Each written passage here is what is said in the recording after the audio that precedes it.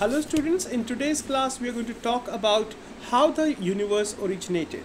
Uh, from the general knowledge book which you have, which is Arihant's General Knowledge 2022, we are going to start with this chapter, which is chapter World Geography, page number 28.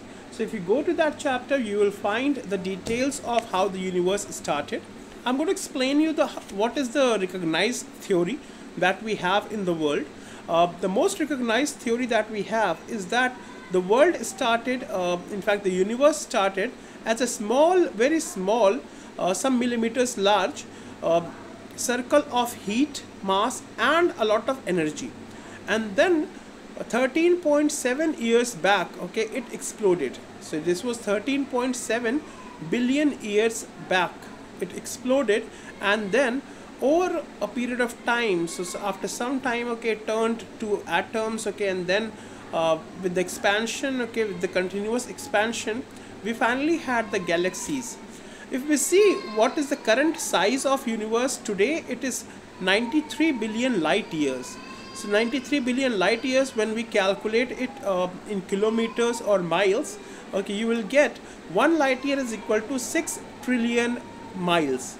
1 light year is equal to 6 trillion miles. And if we turn that into kilometers, so 1 light year is equal to 9.7 trillion kilometers. So in trillion there are 12 zeros. Just for your information, there are 12 zeros. And if we compare it, what is the size of Earth? So if we take the diameter, is somewhere around less than 13,000 kilometers. So that is the diameter of Earth. And when we compare that to the size of the universe that we are living in, it is 9.7 trillion kilometers. So that is the difference between Earth and the universe, exactly how smaller area that we cover in terms of size. Now when we talk about light year, okay, so light year is another measure that we have, some measurement criteria. But a lot of people think that it is a measurement criteria for time.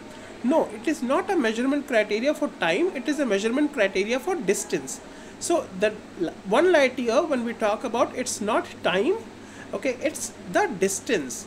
Okay, so 1 light year is equal to 9.7 trillion kilometers, so that is the distance. Okay, so that is the size of the universe, and it is continuously expanding, so it is not stopping right now, it is continuously expanding. So the universe is still getting large as we talk about. Okay, now talking about how large it is, okay, and how small we are. Okay, so in one universe, okay, the one universe that we have, there are 100 billion galaxies. So that's one thing. There's in one universe there are 100 billion galaxies, and in every galaxy there are 100 billion stars on an average. Okay, one star is sun. Okay, so we are talking about 100 billion stars in one galaxy, and there are hundreds of galaxies. So just imagine how huge the universe is. Our galaxy's name is Milky Way. We also call it Akash Ganga. The size of Milky Way is 52,850 light years. So that is the size of Milky Way.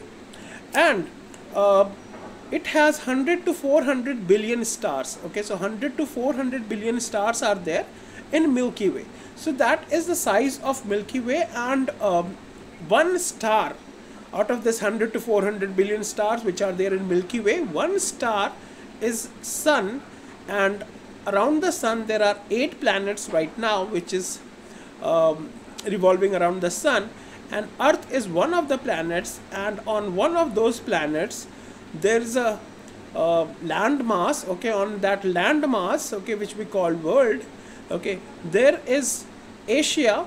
In Asia there is a country called India. In India there is a state called Uttar Pradesh.